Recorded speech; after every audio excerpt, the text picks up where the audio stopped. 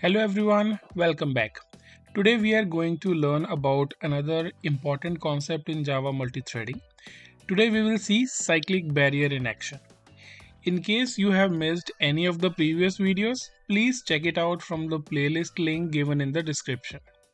Also, if you want to access any specific section of the video, like you want to skip the theoretical part, then you can access the implementation chapter from the chapter list given below. Now, without any further delay, let's start.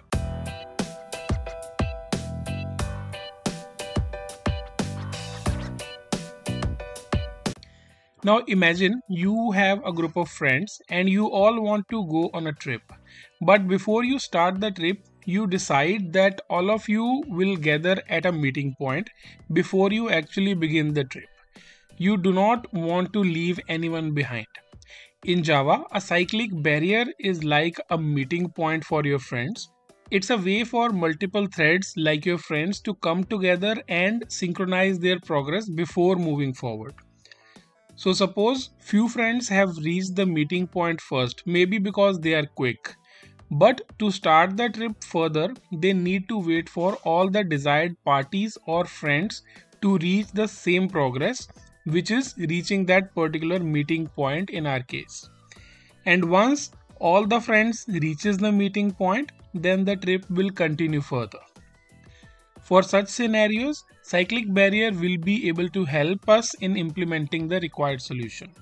A cyclic barrier is a tool that helps a group of threads wait for each other at a specific point in the execution of a program before they can continue with their further processing. All the threads must reach a common point before they can move on to the next task. Now let me try to implement the solution for this problem using cyclic barrier. First, I will create a friend class which will extend thread class and override the run method. Let me quickly code it first and then we will have a detailed code discussion.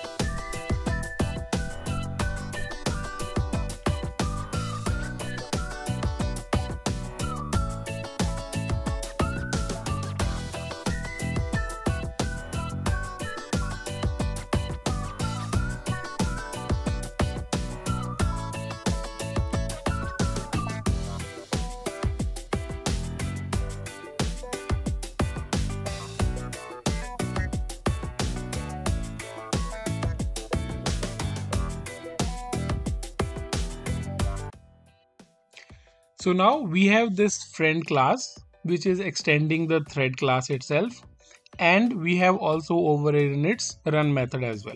Now let me go through the complete code and we will discuss what we have done here. First, we have defined two instance variables. One is of type cyclic barrier and other one is of type string. So in the second variable, we will be storing the name of the thread, or we can say name of the friend. And both of these are declared final, so we have set their value in the constructor of friend class. Now let's move ahead to see the implementation of run method. Now in the run method, first we are printing that that particular friend is getting ready, and after that it is calling a method get ready and be at meeting point.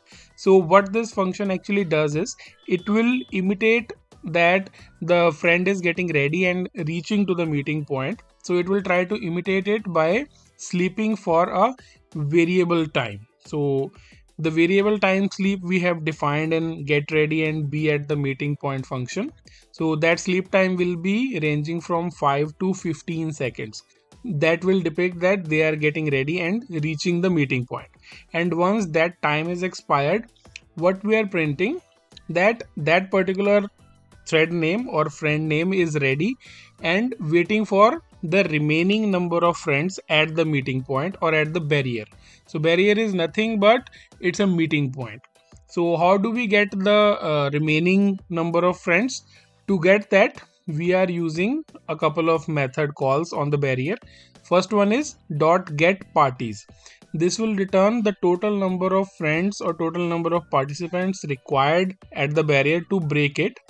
And the second method is getNumberWaiting. So this will tell you how many numbers are yet to reach that particular barrier. And as for the current thread, we have not yet called barrier.await. So we are decreasing one more because we will be going to do that next. So the next line, we are doing barrier.awaits. What it will do, we will define like 5 friends are required at the barrier. So as soon as one of the friend thread is calling the barrier.await, that value from 5 will be reduced to 4, so that the 4 remaining threads will be required to call barrier.await, so that the barrier can be broken and all the threads can start their further processing. So till this point, whenever any thread reaches this point, after calling barrier.await, this particular thread will go on standby. So the whatever is written after that will not get execute at the same time. So it will wait for the barrier to be broken. So as soon as all the friend threads reaches the barrier and the barrier is broken, then the next steps will be executed. So in the next step, we have written that friend name, whatever is the thread name that we will be giving, is now continuing with the trip. So now all have reached the barrier and now they will continue with the trip. So all this code is actually going to throw a couple of checked exceptions. So to handle them, we have added the code in try block, and in the catch block we have added interrupted exception and broken barrier exception. Now let me try to write a very simple client class where we will be creating a specified number of threads, and we will see how we can make use of CyclicBarrier.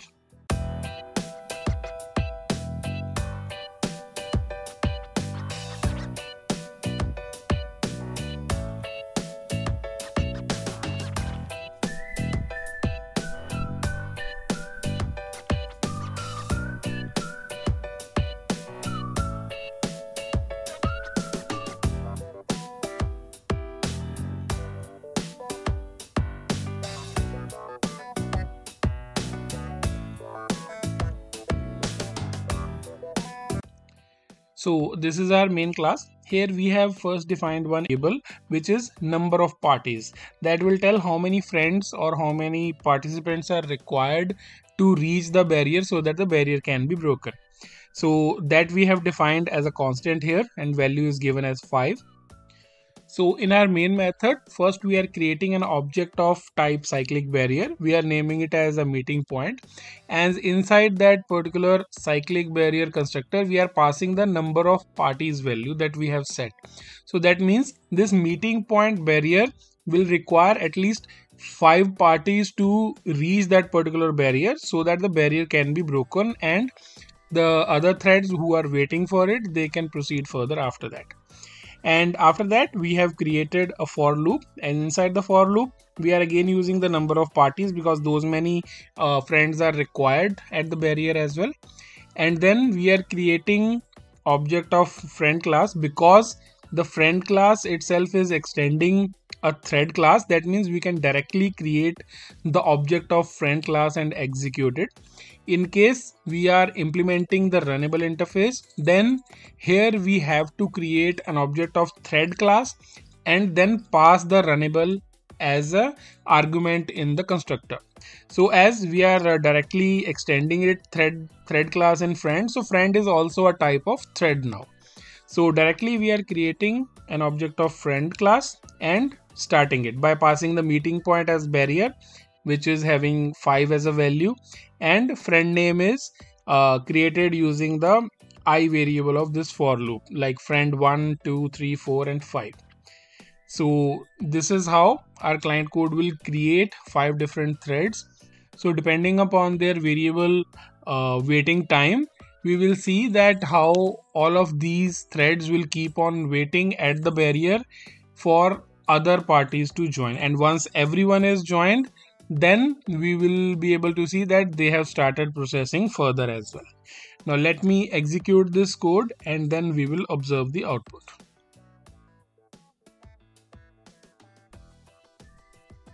So here you can see all the friends have started getting ready. That means all the threads have started, and with the variable time. So here you can see friend 1 actually reaches the barrier at first. So what we are printing here, that friend 1 is ready and waiting for 4 friends at the meeting points.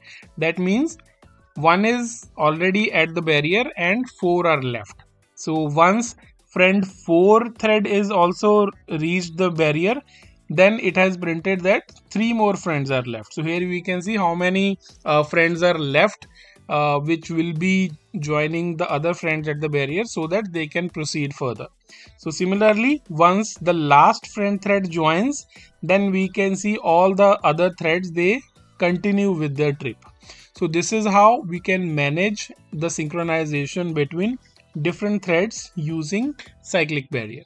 So now if you see the concept we had discussed in the previous video, which was CountDownLatch, and today's concept CyclicBarrier, it seems they are doing the same thing. And as we have seen earlier as well, we do not have two different components doing the same thing in Java. So what exactly is the difference between these two concepts?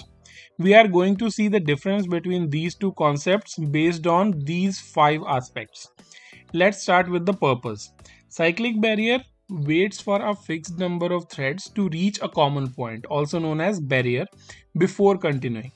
So once barrier is broken, then all the waiting threads will continue their execution.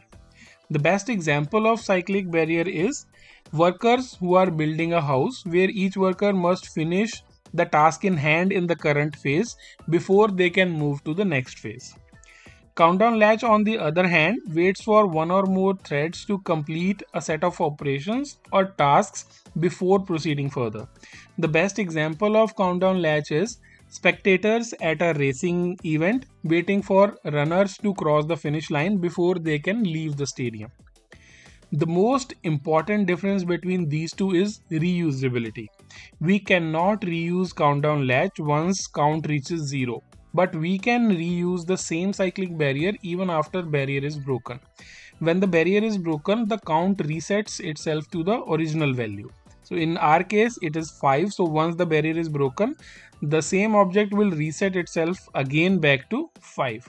The best use case for CyclicBarrier could be a distributed computing tasks that require synchronization or parallel processing of data. For CountDownLatch, the best use case could be initializing the resources.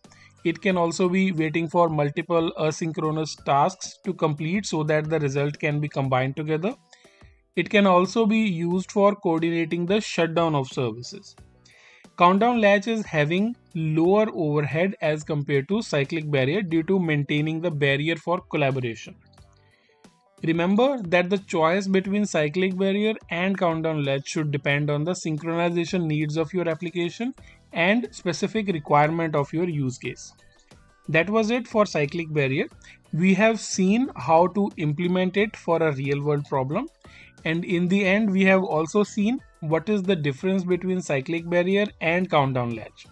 I hope this video was useful to you. If so, don't forget to give us a like and share it with your friends who are really interested in learning Java multithreading. In the next video, we will cover some more concepts from Java concurrency and multithreading.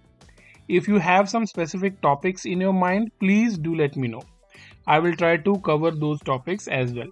Thank you so much for watching. I'll see you in the next video. Till then, keep learning.